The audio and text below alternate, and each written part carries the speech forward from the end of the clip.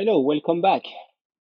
We are now moving to lecture 23, and we are going to apply all the concepts that we have developed for thermodynamics to the case of photons. Um, we will learn quite a bit here, including the black body radiation, and we also talk about the Einstein constant at the end of this lecture. So first of all, we are going to study photons. As you know, photons have been the description of photons, the physics of photons has been an interesting one in the world of physics. Initially, the idea was that light was made up of some particle, and then it was made up of some waves, and then finally some particles again, and those particles being photons. The idea being that light or radiation in general carry a finite amount of energy related to h bar omega, omega being the angular frequency of those objects. So we are going to see this quite a bit. This here on the right hand side, we are going to talk about the spectrum and see that the physics depends on where on the spectrum we are located. We're going to see other versions of this graph later. But the idea will be to see what happens for matter that interact with photons at a finite temperature. So we are basically going to look at the thermodynamics of, uh, of radiations. Now, what's interesting as well is thermal radiation. As you know, we've discussed already due to the equipartition theorem. Any object will have energy stored in it, which is going to be 1/2 kBt per mode of interaction. So, for example, 3/2 kBt in 3 dimensions, that kind of things. But what also happens is that every object at finite temperature, so a temperature that's positive, any object or any substance will emit an electromagnetic radiation. And this is, of course, related to the fact that there is an energy related to the fact that temperature is finite. And this is exactly what we are going to study today.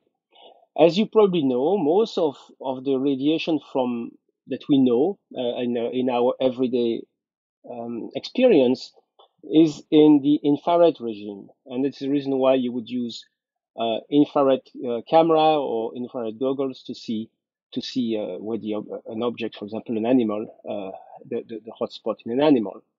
You also know that when you increase the temperature, so if you're not at room temperature, so for example, if you take a red hot poker here, if you do this, you start to see it glow, you see it red. And in fact, the physics between seeing this Pomeranian here on the top and seeing this poker, the physics is the same. It turns out that in this case, the temperature is low, therefore we have low energy radiation like infrared. And when the energy is higher, when the temperature is higher, we start to see higher frequencies, for example, here in the red, which start to be visible. So that would be, this is the same physics. And so we are going to, today, what we are going to do is to really understand the quantity, not just qualitatively, but also quantitatively, what's the relationship between the temperature of an object and the frequency at which it's most likely to emit. So before we do that, it's important to introduce a couple of concepts, as always. And we are going to first treat everything classically, and then at some point we will move into statistical mechanics and think about the quantum mechanical effect. But before we go there, let's start with the object that we are going to use here, which is called a cavity. So a cavity is an object of volume V. We see just a cross section here, and it's basically the cavity itself is the surrounding of the system. So it's the thick black line on this figure. And what happens is that this object is in thermal equilibrium with the outside, so the temperature is maintained, and the photon can exist in there. So the radiation exists in that object. Now we are using diathermal material so that we know that the heat can actually be exchanged with the surrounding, so that the temperature of the object here, the temperature of the object is in equilibrium with the temperature of the surrounding. So basically, it's like a reservoir, but here for radiation. So this is called a cavity. So the cavity is the object that includes the the photon inside of them. So this is the cavity here, and we are going to try to start to connect everything that we need with quantities that we need in thermodynamics and that we have encountered before. So first of all, imagine that you have n photons per unit volume in a cavity. We don't know what they are yet, what S n is, and so on and so forth. That's not really what matters. We imagine that we have n photons. And the average energy of those photons, they can come at different frequency, but the average energy of those photons is h bar omega. So since it's the average, that means that the total internal energy will be n times h bar omega. Okay, now here's the thing: U here is an energy density, so it's basically the total energy divided by a volume. And n here is also a density, so it's actually n divided by v, if it's clear. So the small n that we are going to use in this lecture, as we've used before, is going to be a density. Okay, so this is the density that we have. So this is the total energy. Now, what we can do is to treat this collection of photons as a gas. So it's just behaving as a gas. And remember, our definition of the gas that we looked at is simply a collection of objects that do not interact with each other. So this was the ideal gas.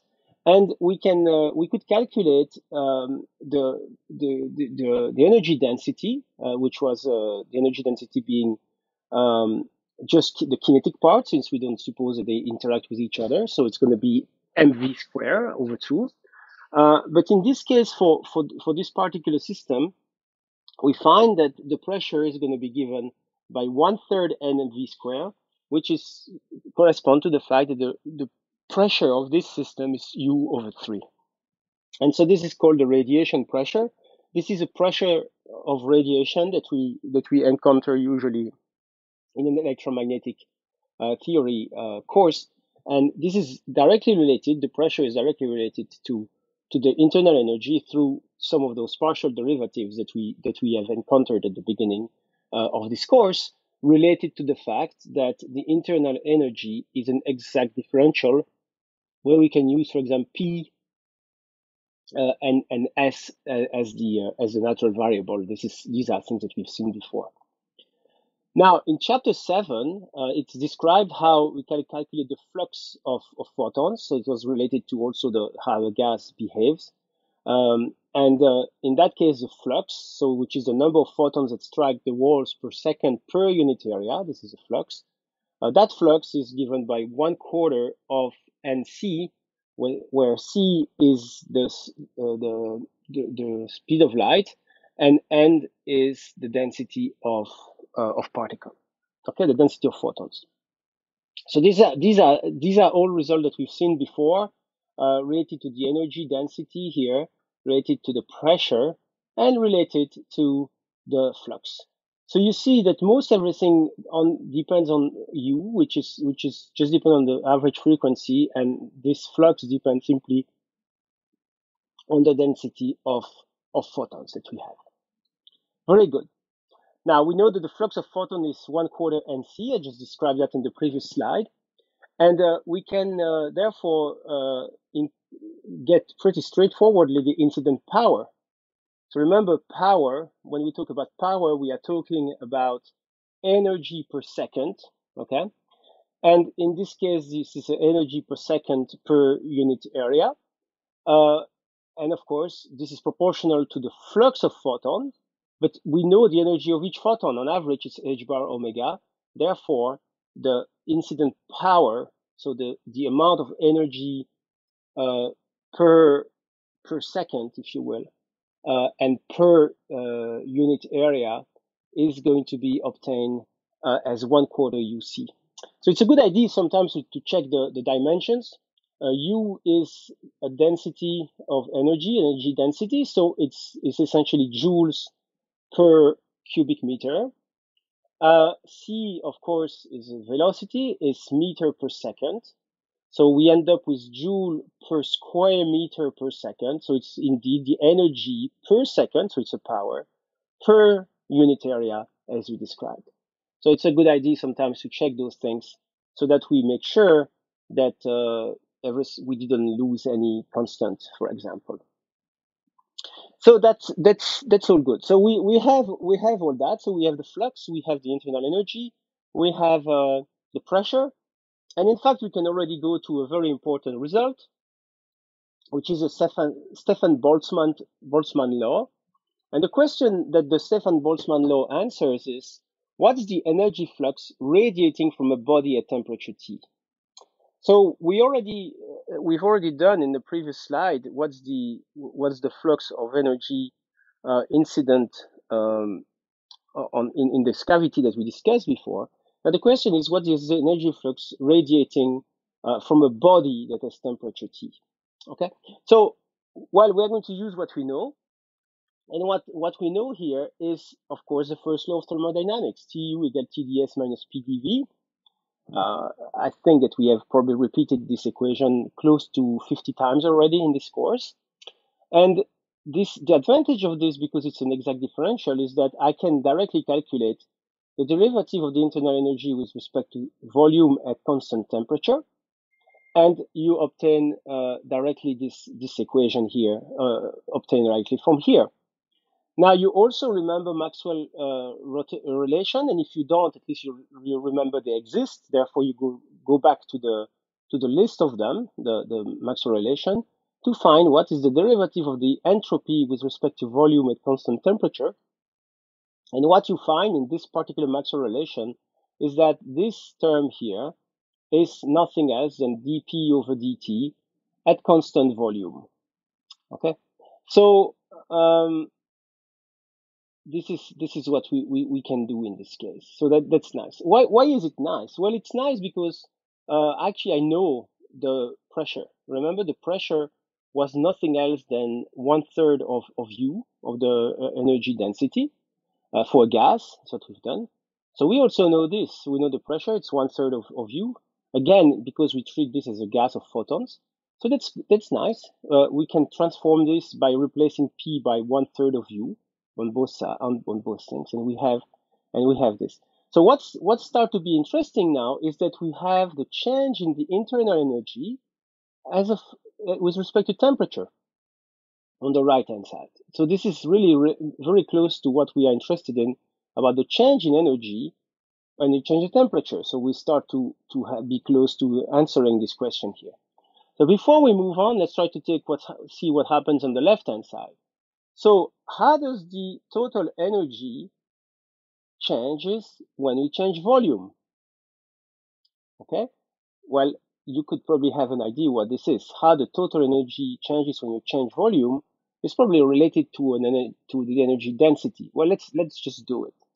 So the left-hand side, so you know that the total energy is the energy density times the volume by definition. Therefore, the derivative of on the left and right here is going to be simply equal to this. It's a derivative of a product, so it's just going to be the chain rule. By definition, the density U, the energy density, is a constant. It's an intensive variable in the sense that it does not depend on the volume. Okay, by definition, it does not depend on the volume. Therefore, this term is zero. And we see that this derivative of U with respect to volume is indeed the energy density. It's not a big shock, is it? So that means the left-hand side here is U. So let's go back to the next slide. And in the next slide, I will repeat this equation with the right value U on the left-hand side. And this is what I just mentioned as advertised. We can reorder this to put all the U's on one side and this on the other side. And when we can keep manipulating this, now the partial derivative becomes straight derivative because we only have those two constants on the left and the right, T and U. So we clearly see that we have the variations. And so, of course, you recognize that these two equations can be This equation can be both integrated on the left and the right. We're going to have the logarithm of t to the power 4 here and the logarithm of u here.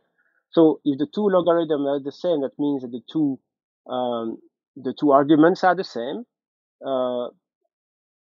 Of course, when I integrate, I also have a constant, an additional constant that I cannot describe by integrating. So in other words, I find that u is equal to t to at4.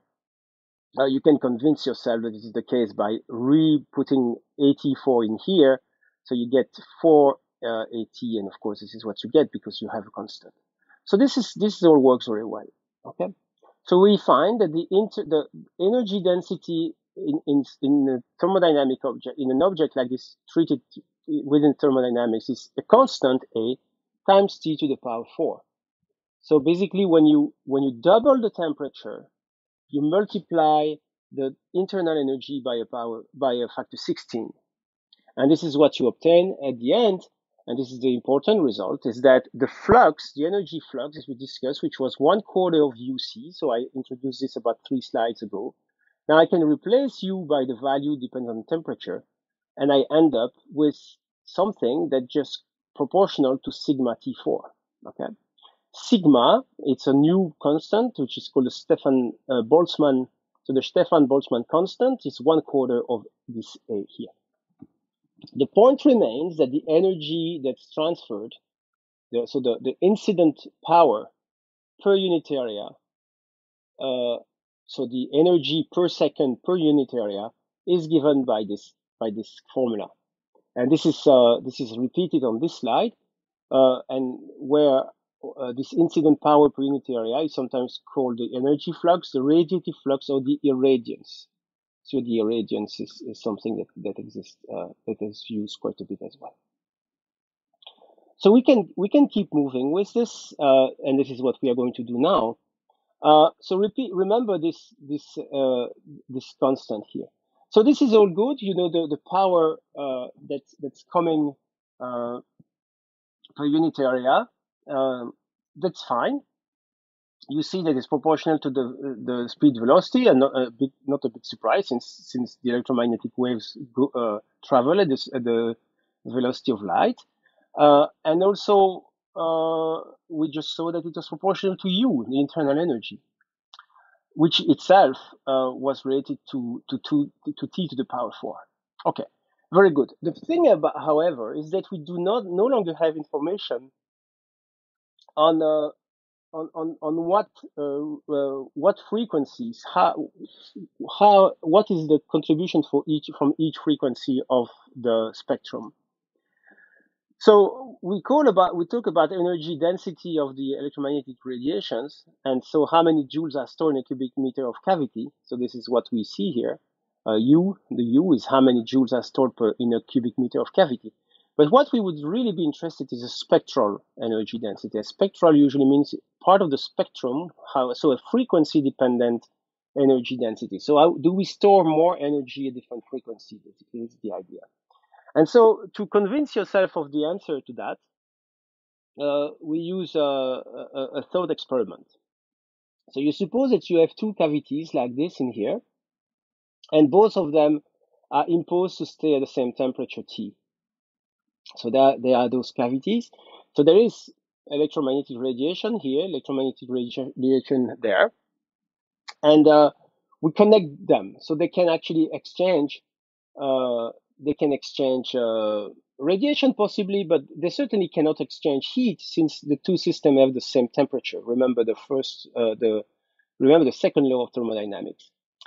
So one cavity here is covered with soot, so like just burn coal, for example, or whatever. And here, this one is actually lined with a mirror, so can reflect everything.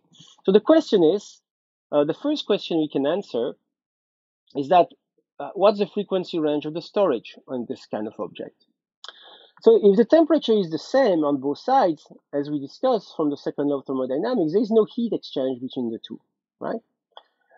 So we have the same flux F on the left and on the right. If the flux from this cavity and the flux from this cavity were different, there will be an exchange of heat between the two. But we know that they cannot be because of due to the thermodynamics, the fact that the two temperatures are the same, we are in equilibrium. So whatever heat comes this way has to come that way as well. So that's nice.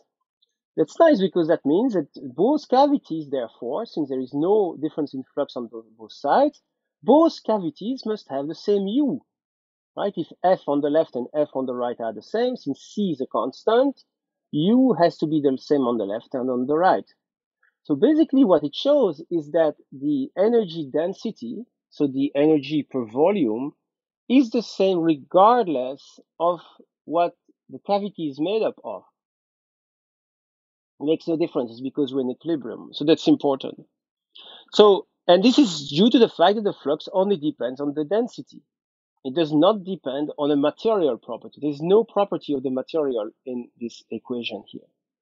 So, in other words, that means that the internal energy density is independent on shape. We could have chosen a different shape on the left and on the right. On size, the size never showed up. What matters is the density and the material of the cavity. It does not depend on any of that. Okay. Now, this is important. That means that the internal energy density, due to the spectral energy density, is independent of material and shape, but it's a fairly weak argument because we don't know anything about the wavelength. Okay, so we don't know. Maybe some wavelength, the flux of different wavelengths is different on both sides, simply because so long as the total energy density is the same, it's good. But so we have not been able to fix it. But it's actually pretty easy to prove that that conclusion is also true for each wavelength, so that the internal energy density for each wavelength is the same on both sides. It's actually, you can prove it this way. So you use the same apparatus here, but you allow a filter, a spectral filter, to be placed here. So that filter is going to stop, is going to stop, for example, any frequency you want and let only some frequency go. Okay? And clearly imagine that you can only let the very narrow frequency of red to go through here. So you put a filter at A. Well, if you do that again, there is no net flux going left to the right since we have temperature that are the same on both sides. So in other words, the energy density at that particular wavelength is the same on both sides. And you can repeat this experiment for any frequency and any filter. So that means that the energy density at a given wavelength is the same on both sides for any wavelength, so long as the temperature on both sides are maintained at the same value.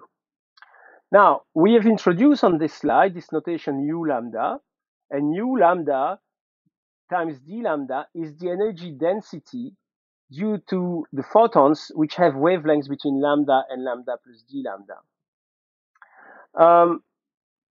So that's the idea that we have here. So we have introduced U lambda d lambda, which is the energy density for wavelengths between lambda and between d lambda, sorry, between lambda and lambda plus d lambda. We do this. We have to do this because we imagine that these functions are they are continuous function. So we need to use those infinitesimal interval as we did before. So the big conclusion here is the spectral internal energy. So when we say spectral, that means that we have a resolution on the wavelength or the frequency. There's no dependence on the materials, shape, size, or nature of the cavity. Is thus a universal function of T, N, and lambda. Okay, so those functions do not depend on the material; they only depend on the temperature and the wavelength.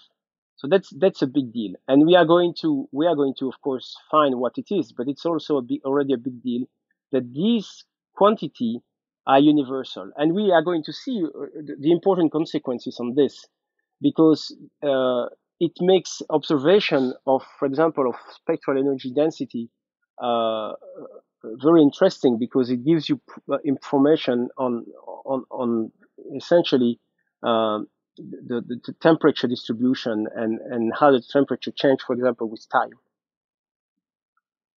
We are going to see that in a few minutes. But before we go there, let's try to think a little bit about another thing, which is Kirchhoff's law. And the Kirchhoff's law is going to bring us a bit closer to where we want to be before we move to the statistical mechanics distribution of everything. So the first question you can ask yourself is that now that you know what's the internal energy in a cavity, and then we know it's the U is universal, it only depends on temperature, and and the U lambda, which is the resolution on wavelengths, only depends on temperature and the wavelength itself, not on the material. Now the question we can ask ourselves is how well does a particle surface absorb or emit electromagnetic radiation for a given wavelength or a given frequency? And for that, we are going to introduce yet a couple of other definitions, which we will call the spectral absorptivity lambda, alpha of lambda, which is just a fraction of the incident radiation that's absorbed at wavelength lambda. So that's a dimensionless number. It just tells you what is the proportion of the incident radiation that gets absorbed.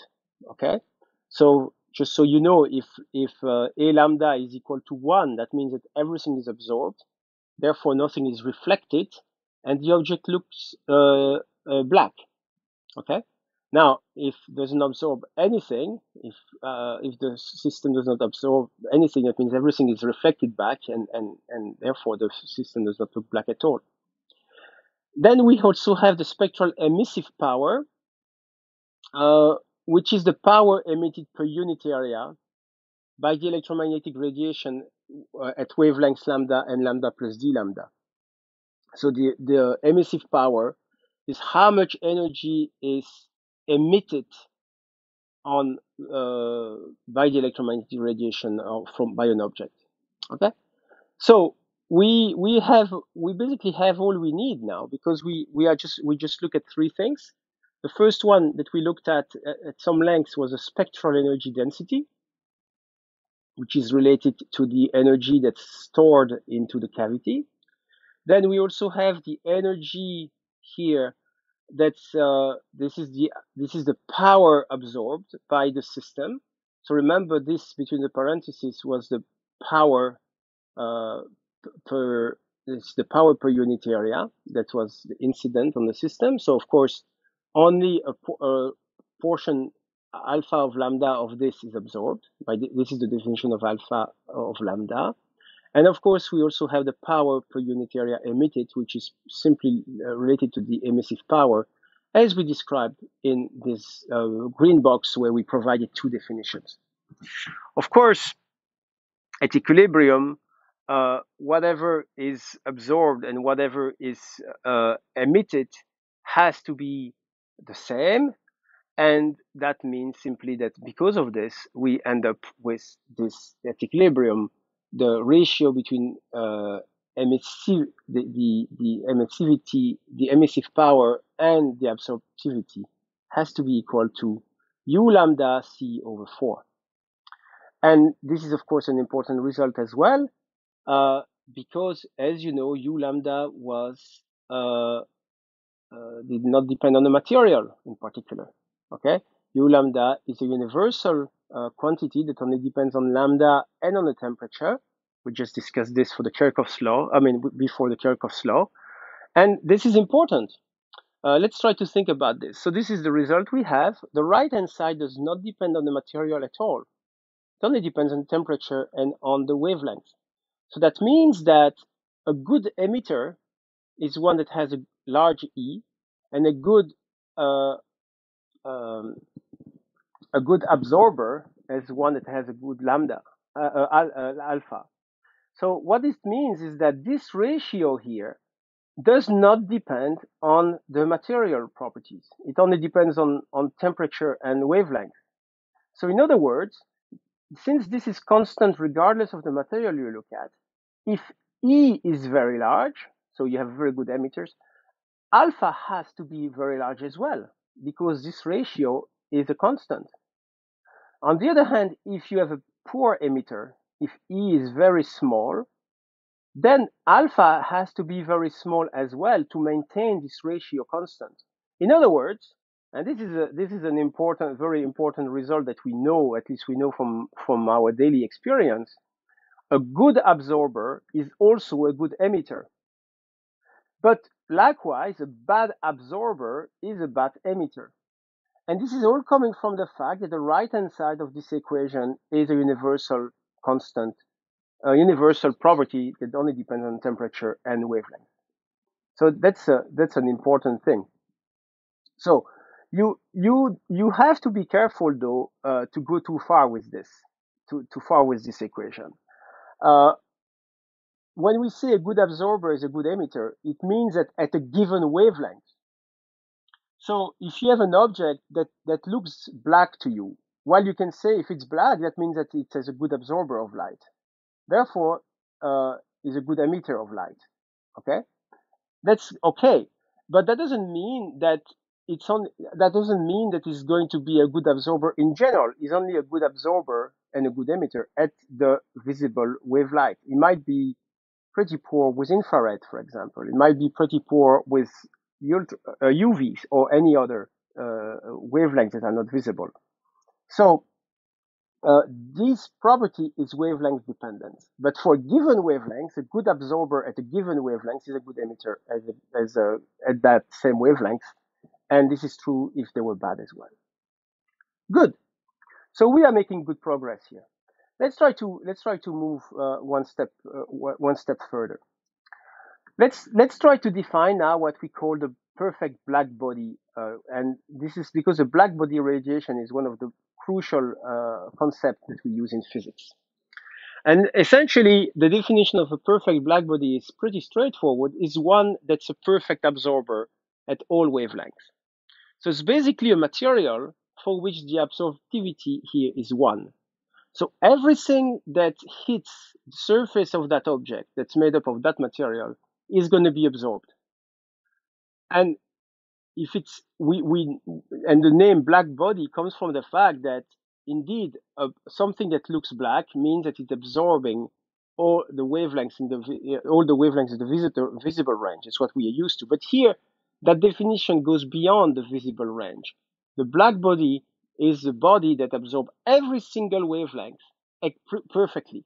Okay, so that means that it's also the best emitter. Okay, it doesn't mean that it emits perfectly, of course. It simply means that the value of E, so the emissive power, has to be the largest possible, so that we maintain the ratio of E divided by alpha. And so now we introduced the notion, the concept of cavity a few minutes ago, and then we can consider creating a cavity with the walls made up of black body. So all the radiation that hits the wall are going to be absorbed, uh, and the walls are going to be the perfect, the optimal emitters as well. Not necessarily the best. I mean the best emitter, but that doesn't mean they are going to emit everything. It just means that we have the best emitter. Okay, so imagine now that you are making this cavity. I remember that you do have the presence of radiation in that system, since the wall at a given temperature do emit radiation, uh, and there is an internal there is an energy density U of lambda at a given wavelength due to the temperature, right? That's what we've discussed so far. Uh, so that means that that cavity is going to contain photons, for sure, and of energy density U. And uh, those particular photons, because they are in a cavity made up of a black body material, uh, they are going to create what's called a black body radiation.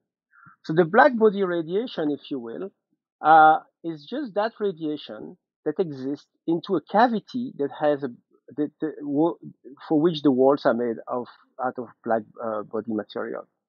So each time a radiation hits the wall, is absorbed perfectly. It's why the alpha equal to 1 means.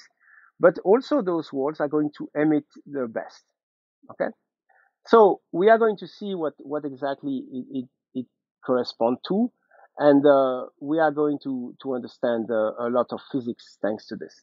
But before we move to that, before we try to move too far with this, let's try to do one particular application of this, a well-known application um, that we can already apply.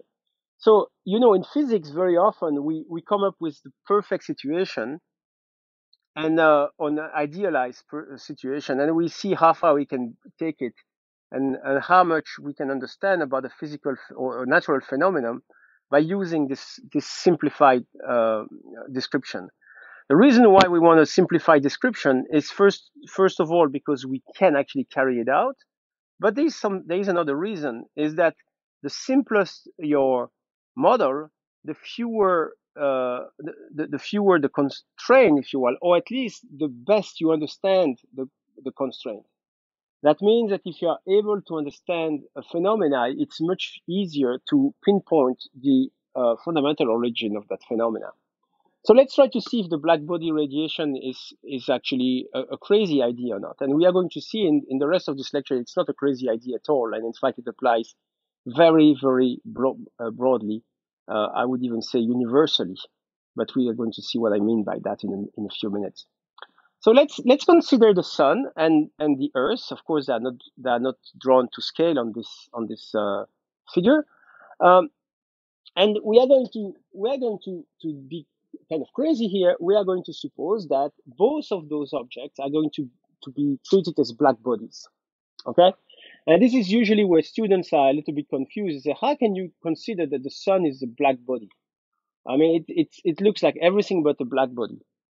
Well, remember that he is emitting. Is the perfect emitter. It also means that he can absorb perfectly every radiation that comes its way, and that's what it means. So do not get fooled by the fact we say it's black body. It means that he absorbed and emit the best, basically. And we are going to suppose that the Earth is also a black body. So let's try to see if we can understand something from this. So we are going to introduce another definition, which is called the luminosity, which we are going to call it the power per surface area that we can use from Stefan Boltzmann. So as you know, the power per surface area, the power, the energy that's actually the flux, if you will, that's the amount of energy per second per surface area. Remember, we describe this as sigma T to the power 4, temperature to the power 4. So this is an energy per unit area per second. So the total energy per second is going to be the energy per unit area per second times the area, right? And of course, the external surface of a sphere is 4 pi times the square of the radius.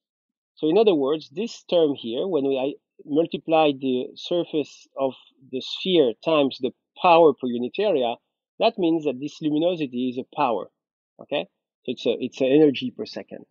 Okay, so this is what the sun basically emits per second. And we are going to suppose that distance d. Now, here's what happens. Imagine the radiation is radiating away from the sun and it's going to reach the surface of the Earth. And we know that the energy per second that's going to come from the sun is this. Now, of course, as you know, the energy, if you imagine the energy is actually traveling in an isotropically, so the same way at every angle in 3 dimensions, only a small portion of this energy is going to hit the Earth. In fact, you can say that the surface that it's going to hit here is just going to be kind of a cross section of the Earth, which would be like um, uh, pi r square, basically, right? Pi r square of the Earth. So pi r square will simply be like kind of a cross section here of the Earth. That's what's going to hit the sun. What the light from the sun is going to hit. Now, so this is only the surface area that's going to be touched by the energy from the sun. So the ratio of that energy will be the total surface area at this distance d divided, or actually the other way around, this surface area divided by the total surface area of that sphere at distance d, right? Only this portion is going to hit the Earth. So we are looking at how much energy comes to the Earth from the sun. So that's going to be the ratio between the surface of this small section divided by the entire surface of the sphere at distance d, so 4 pi d squared. So this is the incident power, so the energy per second. So this here, as is unitless, it just gives you the ratio of energy that hits here compared to the entire energy that came from the sun at distance d. Now, you also have an power emitted by the Earth, right?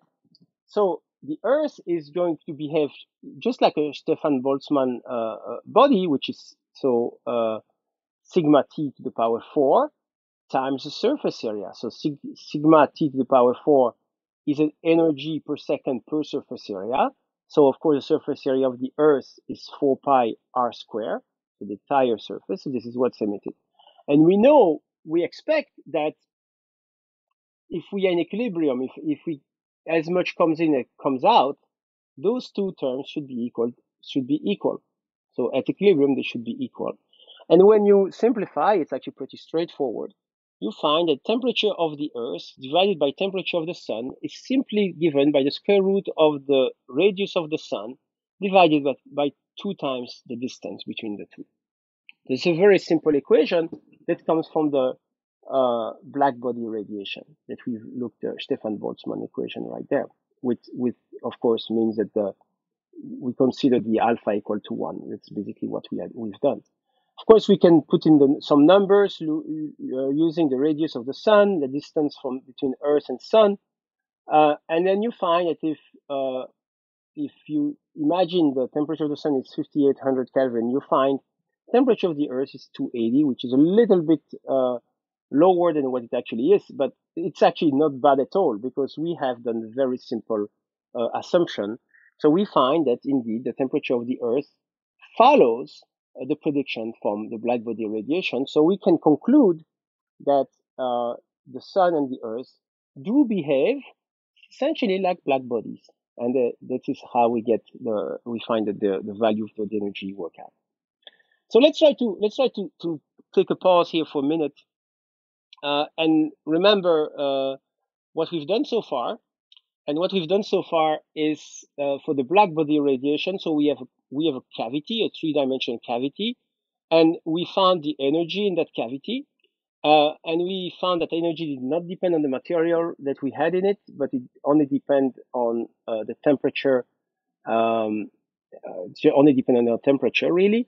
So the spectral energy density depending on temperature and the wavelength, but not on the material either. Now we could calculate the power radiated per unit area, which was sigma T4, and the energy density, which was related to this, but divided by which is actually related to this equation, U as a function of temperature. So we obtain this result. And finally, the pressure on the wall, which is U/3, which are results that we obtained from thermodynamics when we compare the pressure, when we could related the pressure with the internal energy for the ideal gas, for the gas. And we obtained those results. So that's very nice. So this is if you have radiation inside the box like this. Now, the question you can ask yourself is that usually light comes in the shape of a beam. So what do we need to change in this description if we suppose that the electromagnetic wave moves as a beam?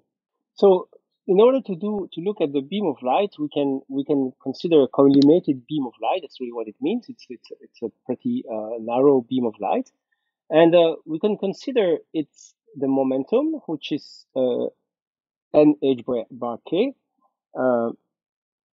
n being the density of course of a photon, and h bar k being the momentum. And so we can replace k by the angular frequency divided by c, by this dispersion relationship in light. And of course, this momentum is absorbed by unit area of surface, which is normal to the beam. And the time it takes is for each meter, if you will, is 1/c, where c is the speed of light. And of course, this is related to the pressure, right? So the pressure is going to be related um, by the time it takes. So by the pressure, by the impulse that you obtain per second. So basically, that you calculate per second. So basically, the pressure is going to be nh bar omega divided by c, divided by the time it takes for it to be transferred. So 1 over c, and you end up with the pressure is equal to nh bar omega, which is equal to u. So this u is different from what we had for the non-collimated beam of light. But we also found that the pressure was proportional to u. There was just a factor 3 in what we did before.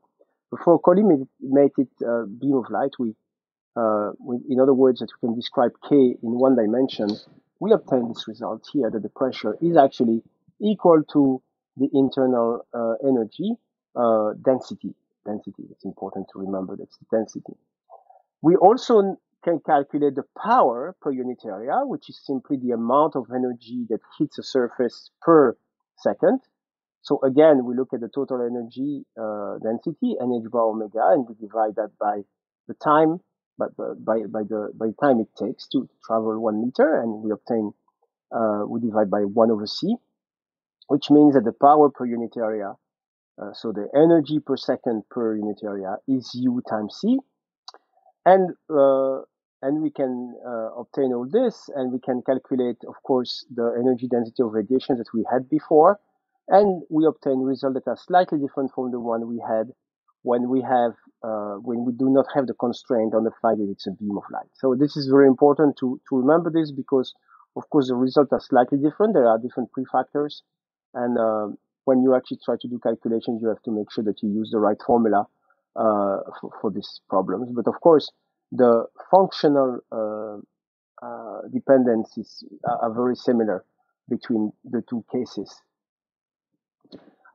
Just to give you an idea, the pressure of radiation is the power divided by c. If we look at the power from the sunlight, which from the light coming from the sun on Earth is 1370 watt per square meter. And you can calculate the pressure, and you'll find that the pressure is 4.6 micropascal. So that's a way smaller, many orders of magnitude smaller than the atmospheric pressure. So it is tiny, but it's real. It does exist as an actual pressure of radiation, and it's simply due to the fact that photons have a momentum transfer when they hit the surface. And so this is definitely a small effect, but it's a true effect. I think now it's time to move on to the next treatment. So right now we have used a treatment that we've developed early in this course, using the internal energy mostly as the central variable that we were interested in, and from which we could get the pressure and the flux and irradiance and all those properties that we could obtain from thermodynamics. Now I think it's time to move to the next stage and provide a statistical mechanics treatment of the problem that we have. And then this is what we are going to do for the rest of this lecture today. So first of all, the big leap that we are going to make here is that because radiation is described by the frequency omega, we are going to suppose that, and actually an angular frequency omega, we are going to suppose that we can describe light, or each photon, if you will, or a electromagnetic wave, we can describe it as a harmonic oscillator, like basically an oscillating object, which is, of course, which kind of makes sense for an electromagnetic wave. So this is not completely justified. This is something that you can justify in a more advanced quantum mechanics course, but we are going to suppose that we can describe the electromagnetic wave by a simple harmonic oscillator. Of course, you know why we do this. Is because a simple harmonic oscillator, we know a lot of information from them, the partition function, the energy spectrum, and all those things. So we know that the momentum for each mode is k, and the angular frequency is c dot k, and c times k. So in physics, so solid state physics, optics, and so on and so forth, when we have a relationship that relate that an angular frequency with the momentum, we call that as dispersion relation. So usually we plot the frequency, the angular frequency omega as a function of the momentum. And of course, in this case, it's a fairly straightforward plot because it's a straight line. And in fact, the slope of this line is the speed of light. Okay, so this is called a dispersion relation that links the momentum and the frequency. Okay, so now we know that we have those harmonic oscillators that exist in a cubic cavity of size L, let's suppose, and of course, what we want to do, we want to calculate the partition function of this. As you remember, when we look at a gas, and I invite you to go back in probably chapter 21 when we introduce the partition function of a gas, we had to come up with a density of state simply because the states were so close to one another, because they exist in a cavity of size L, and L being a macroscopic number, macroscopic value, right? It's 1 meter, for example. That means that you have a very, very large density of different states, and they are very close to one another. Therefore, we have to call a density of state. We have to introduce density of state, and we found that the size, the space that each state has to occupy in that box, quantum mechanically, was equal to 2 pi over L cube. So it's a cube of size 2 pi over L. So what we did, and this is maybe you remember how we got this equation, and I invite you to go back if you don't remember. This equation should be read like this. On the left-hand side, we have the number of states that are between k and k plus dk. Now, if you consider a sphere where the three-dimensional k exists, the surface of a sphere is 4 pi k squared, and the volume of a shell of thickness dk is 4 pi k squared dk. That means that the number of states that you can put in that shell is the volume divided by the volume of each individual state. But each individual state's volume is 2 pi over L cubed, because we need to obey the constraint due to quantum mechanics in a box. So that's the density of state. It's the number of states between k and k plus dk. And you need to picture that when we say between k and k plus dk, think about the sphere that we looked in this k space, and think about the shell, the shell of thickness dk in that space. Now there's a factor of 2 there on the right hand side. The factor of 2 comes from the fact that light can come polarized in 2 ways, left-handed, right-handed, and each can occupy the same state in k space. So we have a factor of 2 there. Good.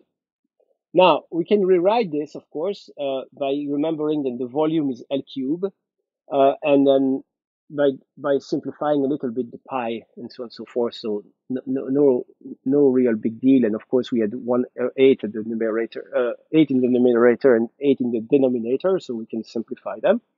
But we get the density of state of photons. So how many photons you have per between k and k plus dk when they are forced to stay in a cavity of volume v. And this is the answer here. It's going to be very useful. So this is k is momentum, and as you know, if you can have k, you can relate that to the frequency. So since there is a clear one-to-one correspondence between k and omega through the dispersion relation. So this is what we'll do on this slide. So on this slide, we have the number of states between k and k plus dk, and we would like to know GW. So that GW dW is the number of states at angular frequency omega, between angular frequency omega and angular frequency omega plus d omega.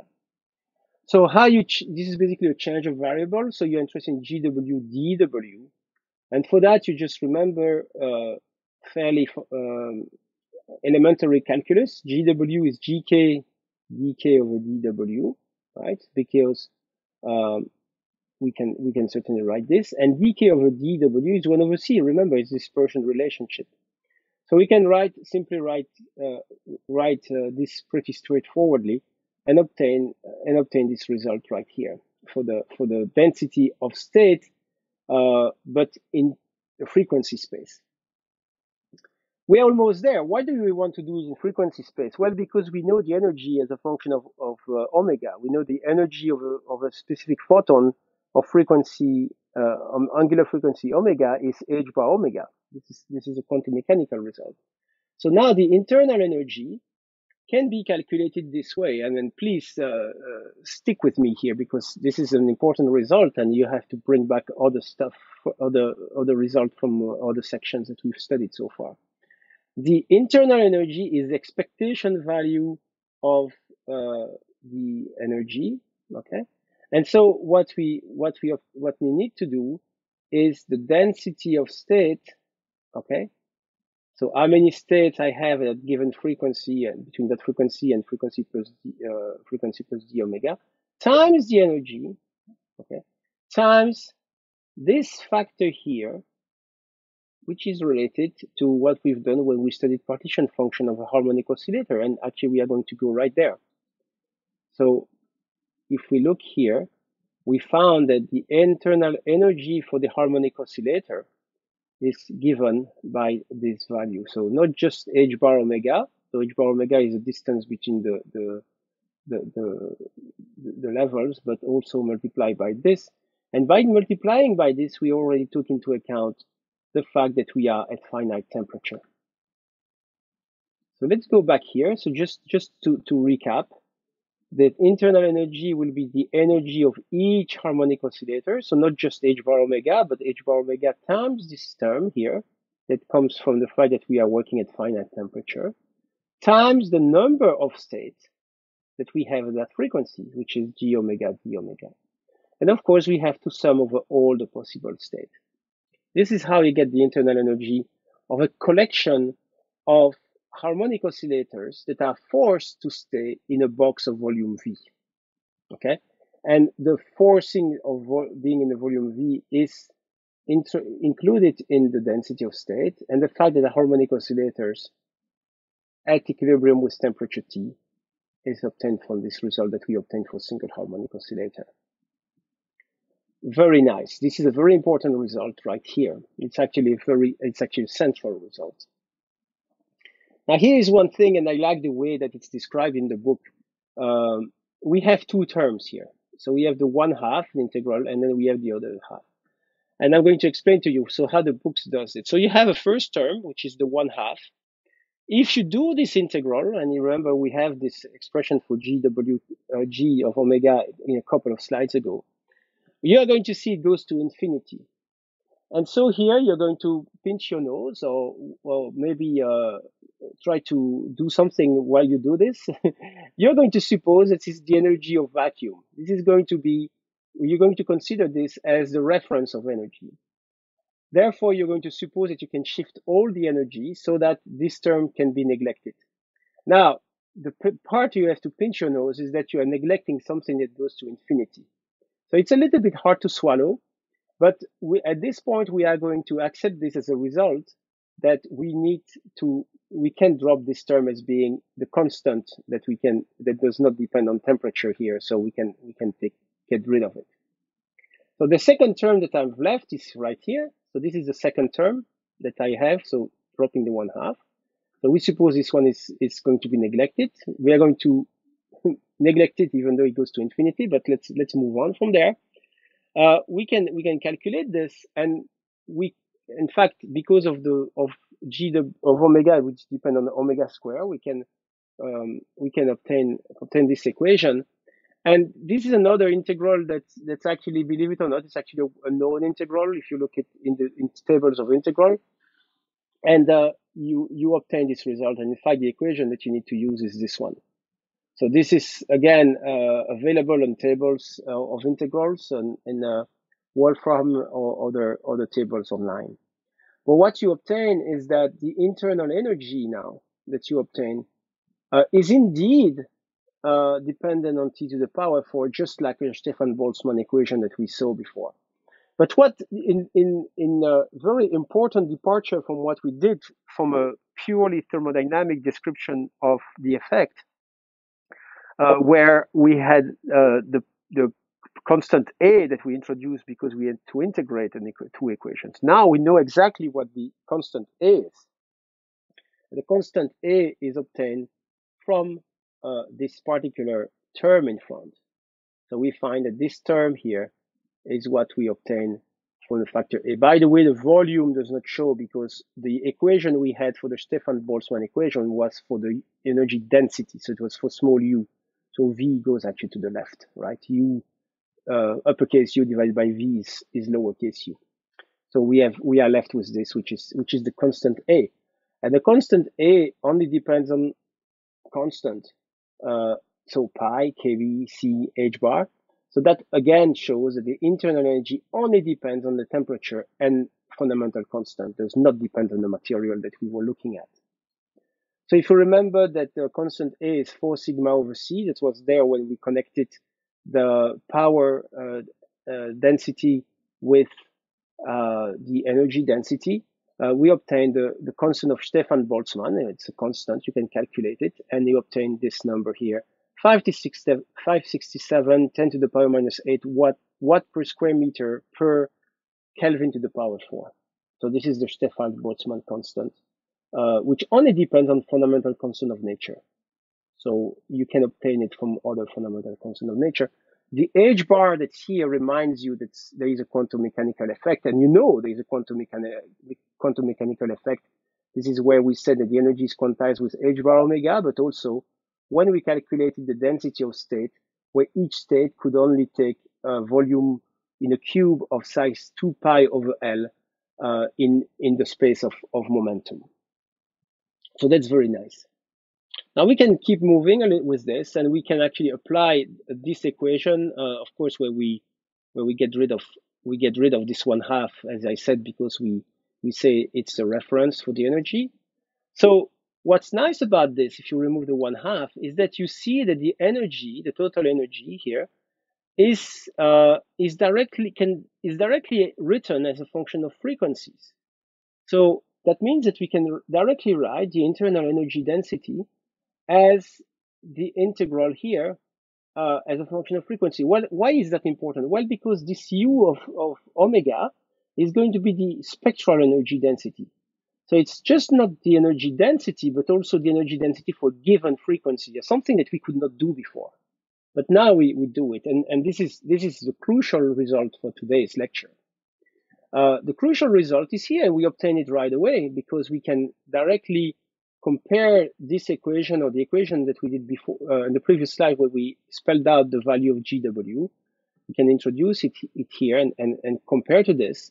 And we obtain that the spectral energy density, so energy density for given angular frequency, that energy is related to this distribution right here, and it's called the black body distribution. This is the internal energy that we have in a cavity made up of black body walls, if you will. Now, of course, you can use different you can use other variable instead of the angular frequency. You can use just the frequency where you don't have the 2 pi anymore. You can do that. Of course, this is a very straightforward thing to do. You have nu instead of omega, so omega is 2 pi nu, right? It's just the frequency. The other one is related to the frequency to go around the circle, right? You can also, because you know the frequency and the wavelength are related. I mean, they are connected to one another using the speed of light, right? The frequency, basically the frequency is the rate at which light goes to go over a distance lambda. That's basically what it means. So you can actually replace all those variables by considering that the density of the energy, the amount of energy here between nu and nu plus d nu is the same as the energy between lambda and lambda plus d lambda. That's the idea here. And that allows you to do a change of variable between u and lambda, and you obtain this equation, okay? So these are important equations. These are equations that tell you how much energy there is in a cavity that's maintained at temperature T, and remember the T is actually hidden somewhere in the beta, 1 over kBT, for a given wavelength, All right. Now you could say, well, 1 over lambda 5, it means it decays, it goes down very quickly. Well, watch out, because there is also an exponential here. So when lambda gets very, very large, these things also change a lot. Okay, so this becomes very, very small. So there is competition.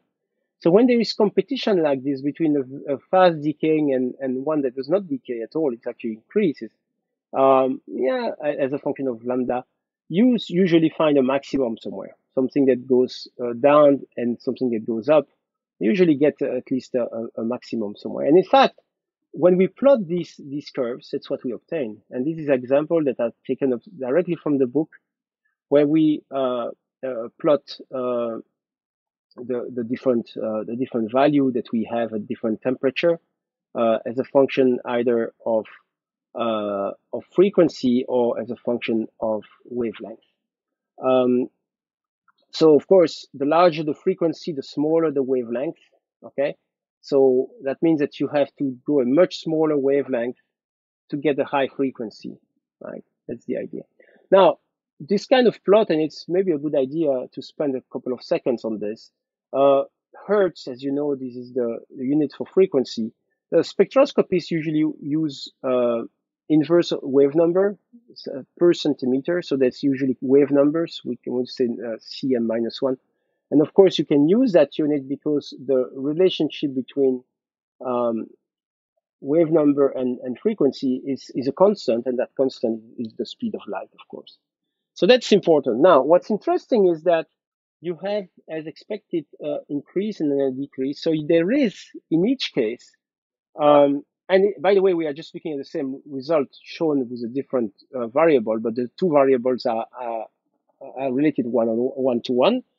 But what's important to know is that depending on the temperature that you use, and it's a parameter here, you see that the shift, that the higher the temperature, the higher the frequencies at which the maximum happens, right? We are going to see that in a second in more details. And more importantly, we see that some frequency do not, there's basically no internal energy at some very high frequency. And we are going to understand that, in a few seconds why, when we look into a little bit deeper into the quantum mechanics of this. Okay, very good. So let's keep doing. But before we do, I like to show this plot. It's one of my favorite plots.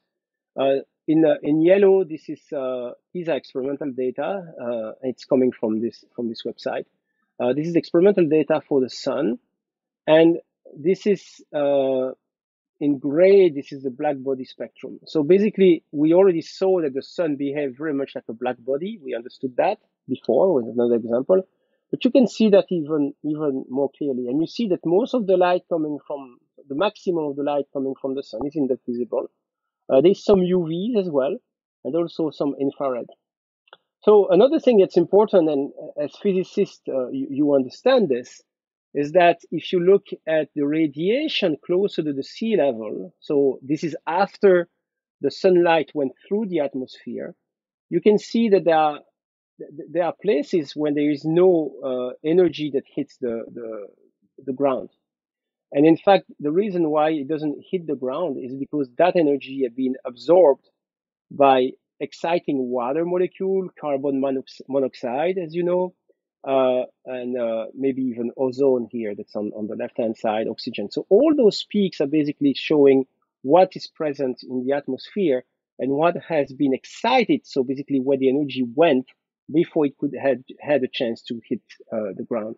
So if you go above the atmosphere before you see all those molecules, the spectrum from the sun is indeed like a black body radiation, and not so much when it hits the Earth because of the absorption from the different molecules that are in the atmosphere. But that's an important result that shows that the black body radiation, where you have a perfect absorptivity, is actually a pretty good model for everything. So there is one thing that's actually interesting to note as well. You could actually use a non-quantum mechanical description for this, and I'm not going to go and describe it, but there is actually a non-quantum mechanical description, which is called the Rayleigh genes. And the Rayleigh genes describe this internal energy, um, if you will, classically. And what happens is, if you let's focus just on the left, when we have where we just have a dependent on frequencies. Okay, this is the same story for the wavelength, but let's focus on the left hand side. Uh, we can. This is the Rayleigh Jeans law here, which we can see. It's a law that's the limiting case um, of what we've just done in detail for the black body radiation that depends on quantum mechanics. This Rayleigh genes, classical, actually fits exactly what we obtained for the black body radiation at very low frequencies. And in fact, in a log-log plot like this, you expect these plots to just show as straight lines, and they do. For low frequency, those plots show as straight lines, and these are the dotted lines on this side, and in fact, the dot line on the right-hand side. And by the way, there is a mistake in the figure in the book, I believe. I let you figure out if it's correct or not. What I write here, I replace this label. The point remains, though, is that the fit is perfect at the low frequency and long wavelengths, but it's not at high frequency.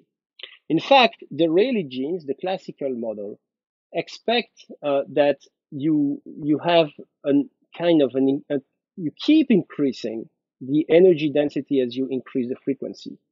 So increasing the frequency means that you increase the energy of individual photons. And what this predicts, the Rayleigh genes law predicts, is that the higher the frequency, the more energy you can store.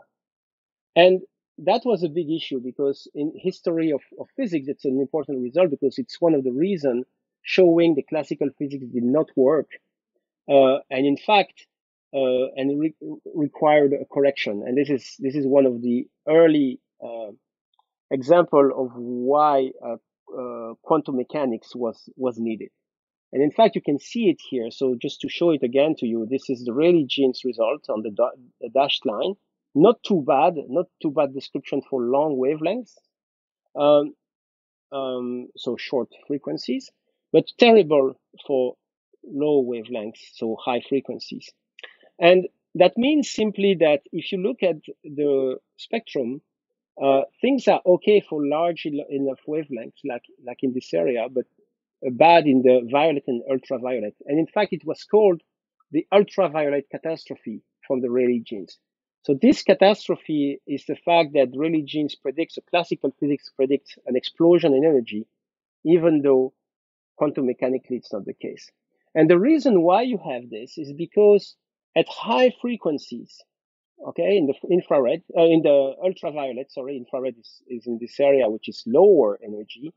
The higher energy, so ultraviolet, so short wavelength, the frequency h bar omega, which is basically the energy you need to excite those states, is very high, and it's so large that it's become more and more difficult to excite those states, because remember the Boltzmann factor, right? The Boltzmann factor tells you that it's the population of a state goes down exponentially when its energy increases.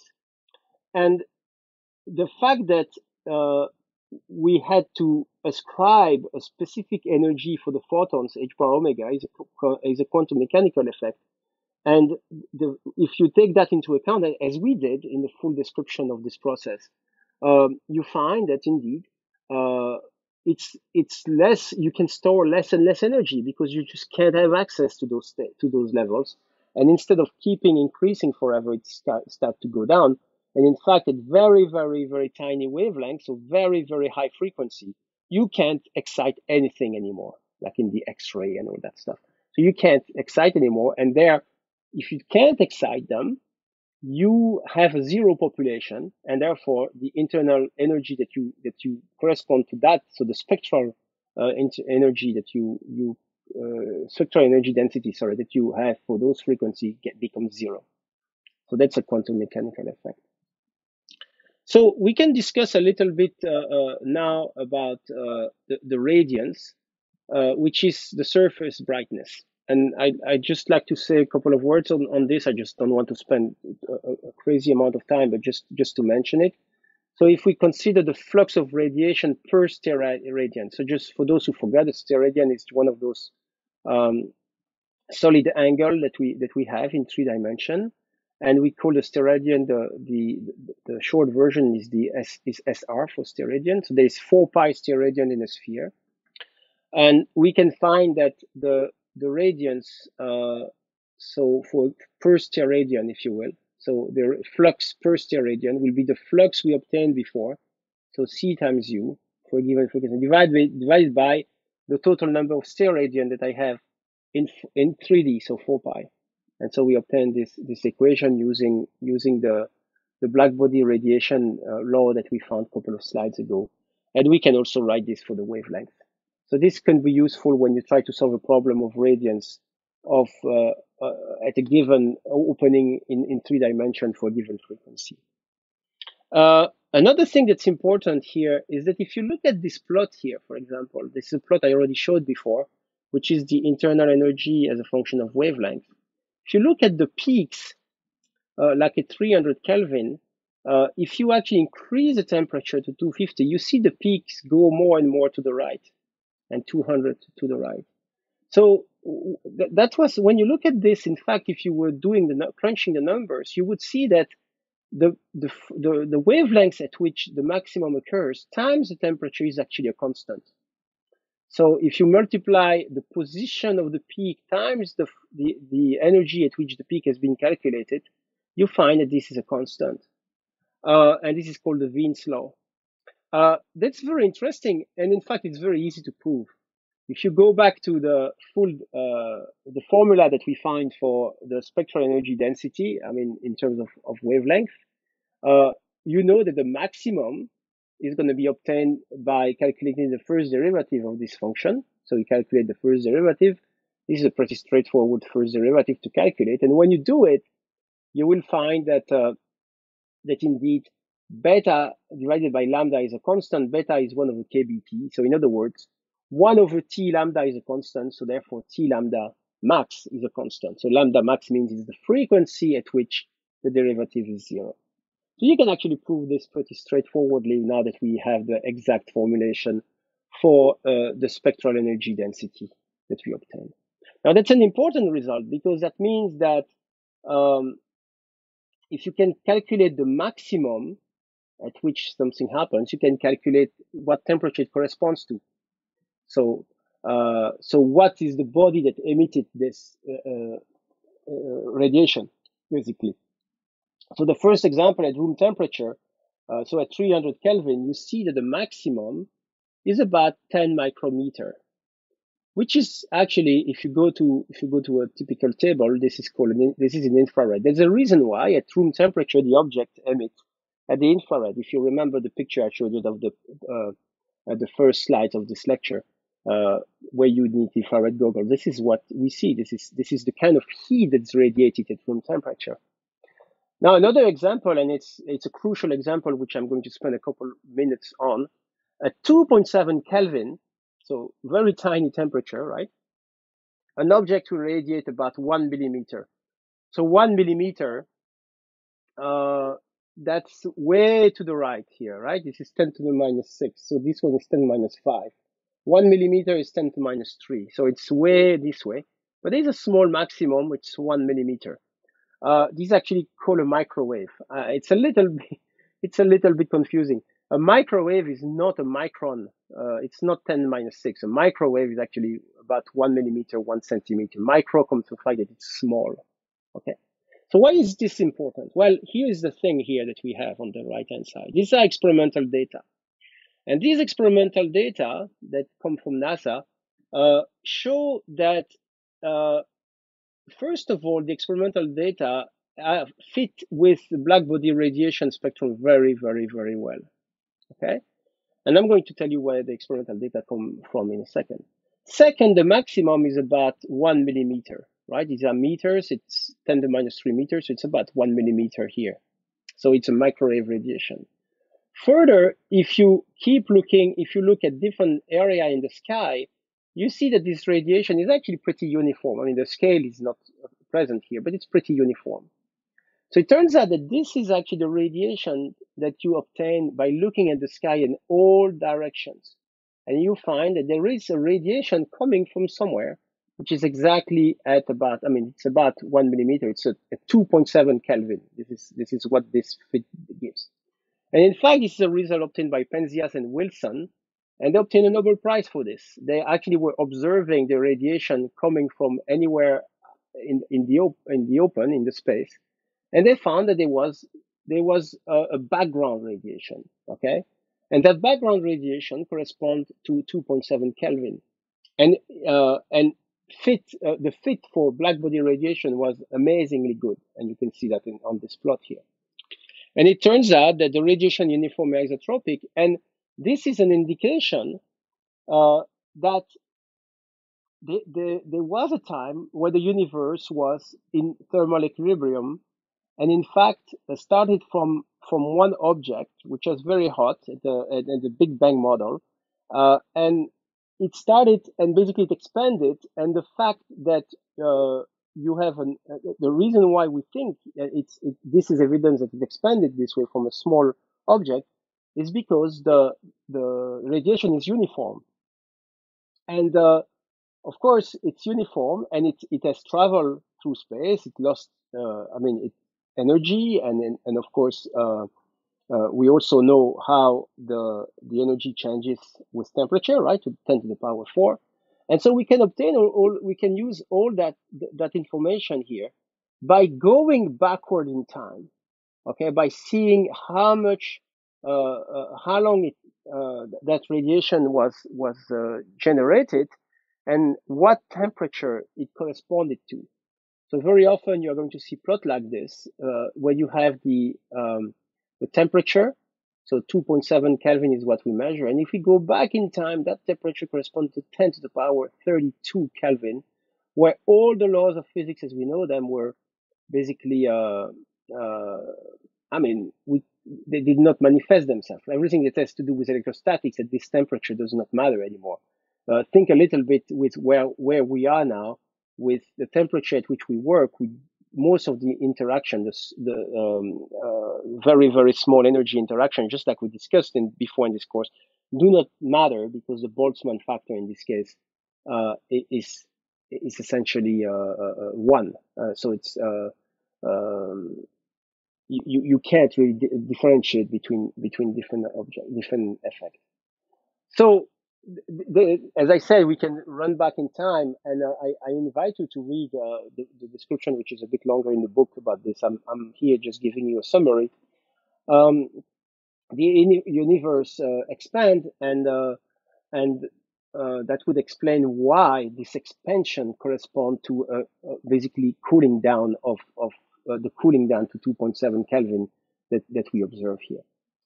So we can use Stefan Boltzmann law that the radiation force is T to the power 4, and we can also look at the fact that the energy density for an expanding universe also decrease by a factor 4.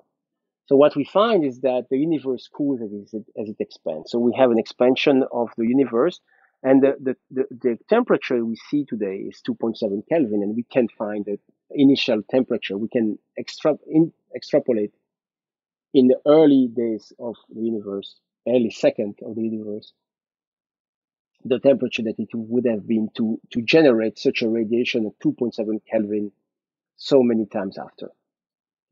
So yeah, so that's what happened. So I have one more topic to cover in this lecture, and this will be it. And this will give you a little bit more insight about what's happening in terms of the excitation of material due to radiation, and this is going to be related to the Einstein A and B coefficients, and I'm going to introduce to you what they are and then calculate them. So how do you excite a material? So you excite material. You know, the electrons have different energy levels. We've studied that in previous lectures in problems, and so those energy levels can be excited. So you excite electrons from different states, and you have to realize that all those objects, molecules, atoms, and so on and so forth, they are in a bath of photons. So they exist. Uh, if you put, for example, those atoms in a cavity, like we saw before, there is a radiation field. There's a radiation, we calculated it. Is if you have a finite temperature, you will always have a, a field. There is always an energy density. There is nothing you can do about it. Okay, so the radiation field has a distribution u of omega, and that is what we spent the entire lecture today to describe. So I hope that you realize it's what you did. So now the question that we can ask ourselves is how does how do the the atoms actually interact with that radiation field? And so this is what we are going to do now for the next few slides. Okay, first of all, let's suppose there is no field. Let's suppose there is no radiation around. And imagine, and we are going to use our favorite model. We imagine that we are going to treat the atoms as two-level systems. Okay, so they have two-level system. We have a ground state, which is the level 1, and we have an excited state level 2. Now imagine there is no field.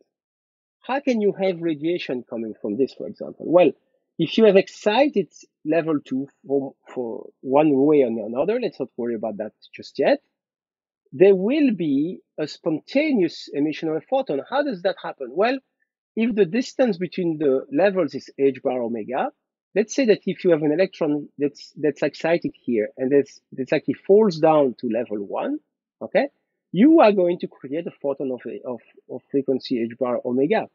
Okay, now you can ask yourself, and I'm going to explain those numbers in a second.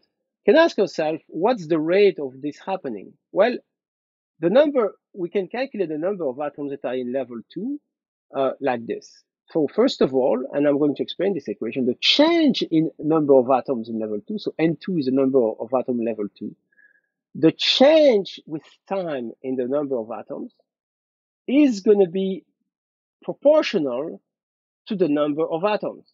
So basically, a number of atoms that are excited in state 2.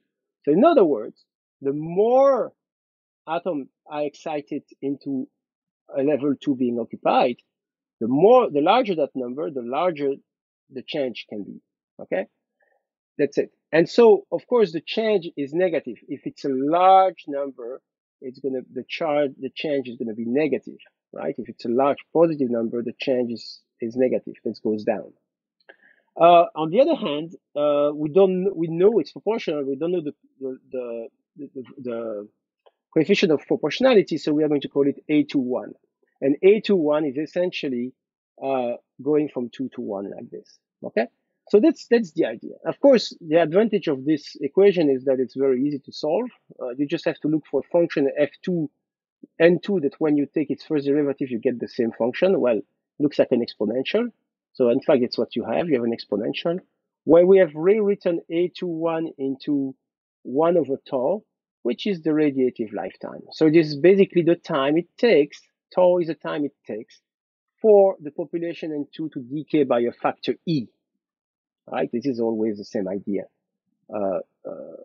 here. Okay, very nice. So this is the first case where we don't have a field, where we have some excitation of the two-level system, and they are going to radiate this way. Okay, they're going to decay. Nice.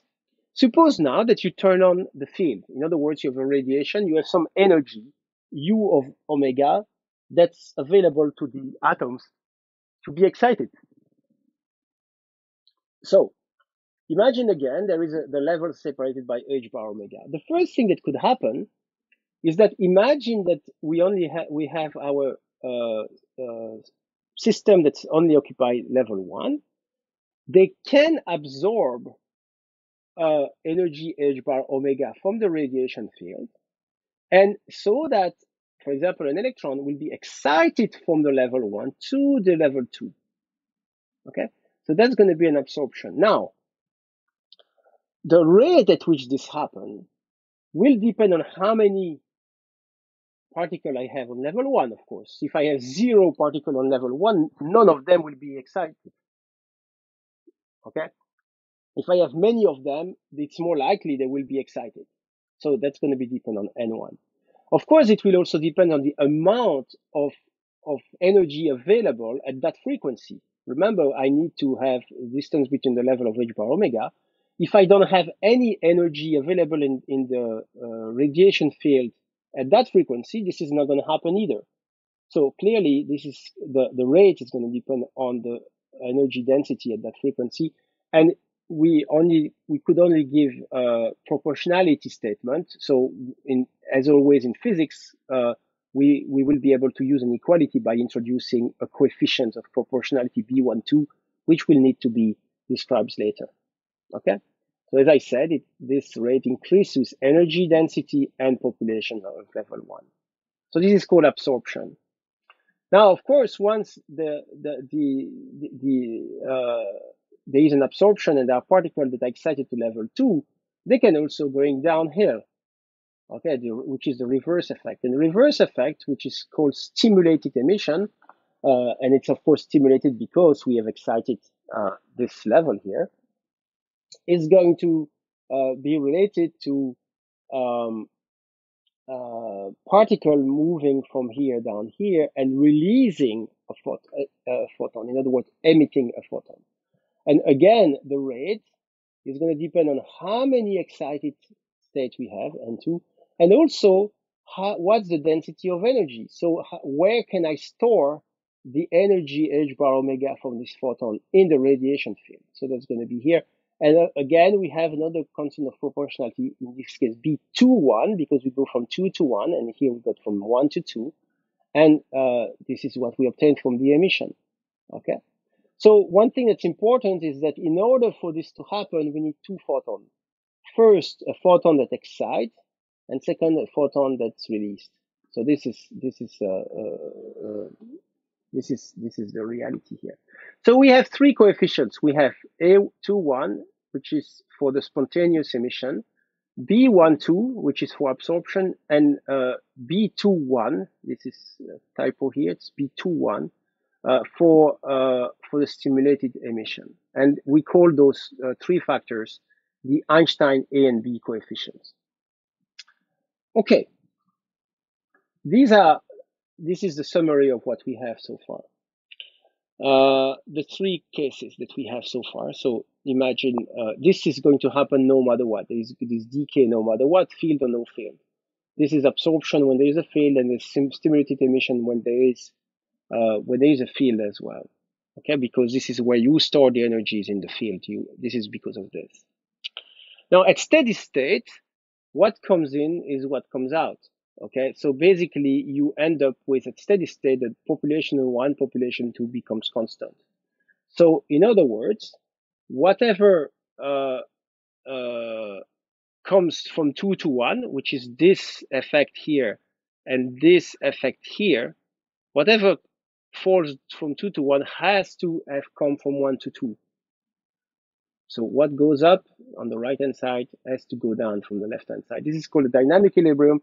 That does not mean that photons stop to be exchanged and excited. No, it means that we have as many excitation as we have released to the lower level.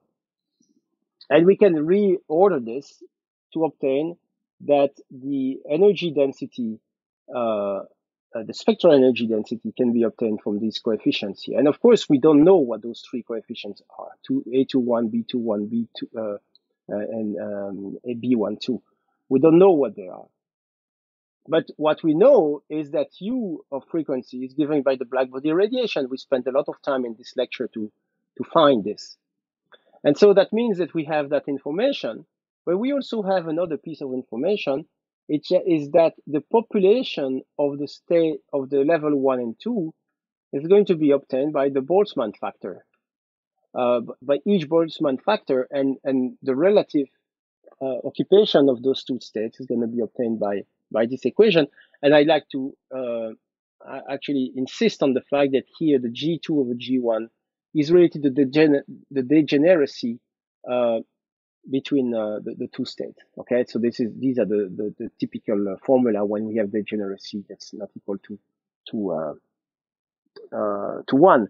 There is an exercise, I believe it's in 21.4, that actually that's going to be helpful for you to understand this better.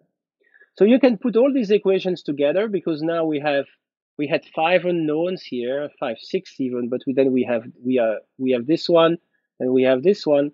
So we end up with equations that relate you can obtain B21, actually you can obtain A21 from B21, and you can obtain B12 from B21 as well, like this. So this shows that at equilibrium, uh, you can actually obtain two of the coefficients from the knowledge of the third one. Okay, that's what it means, simply because we use everything that we've known. Now, the last topic I'd like to discuss is, imagine now that you would like to get more photon produced and absorbed.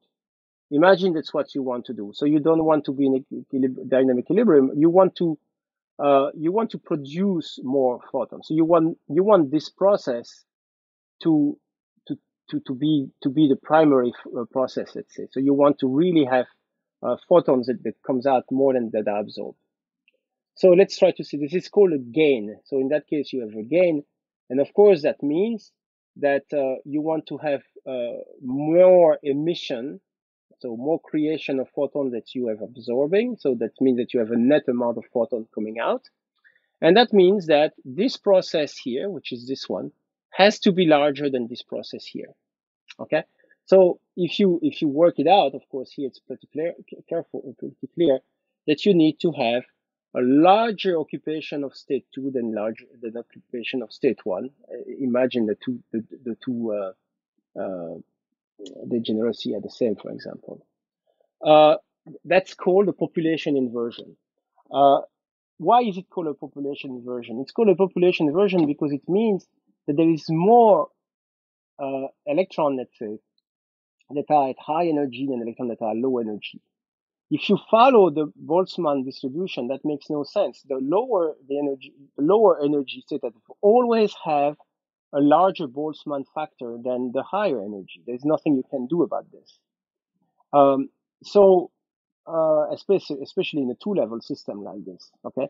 But here you want to invert the population of a high energy one. So clearly, this is a difficult thing to do, but it is doable. And in fact, this is the principle of the laser. In fact, laser means light amplification by stimulated emission of radiation, which is exactly this process here. So in a laser, the idea of a laser is to create this population inversion. And the way it's done is by using multiple states, not just two. If you use two states, you cannot do this. But you are using multiple states where you make sure that you pump a particular state, the second one, while you drain this one. And you end up in a situation where, yeah, you have the creation of photons. More photons are created than are absorbed. And for example, by increasing the occupation of this level compared to this one. And what's very nice is that not only that, there is a large amount of photons that are emitted, but on top of that, they're all the same frequency. So they're coherent photons, and this is how the laser works. So one more time, this is all related to the fact that you have this radiation field, U omega, that allows this to happen. That was another long screencast. It's probably not as long as the timing of this screencast may seem. I think I spend more time explaining a bit more detail than usual. We've done a lot of work. We started to work at the Stefan Boltzmann equation, and when we did a statistical mechanics treatment, we were able to find the Stefan Boltzmann constant. Then we studied the black body radiation, and we were able to calculate the black body distribution, and in particular U of omega, which is the spectral energy density. We found that spectral energy density is a very, very good model to explain the cosmic, the background radiation, but also to explain how the sun luminosity can take place, and it does take place. And finally, we discussed how this is related to the theory of laser, and in particular, this balance between emission and absorption of photon from the radiation field in a cavity, for example. I hope that you enjoy this lecture, and I'll see you for next lecture, which will be on phonons. Thank you.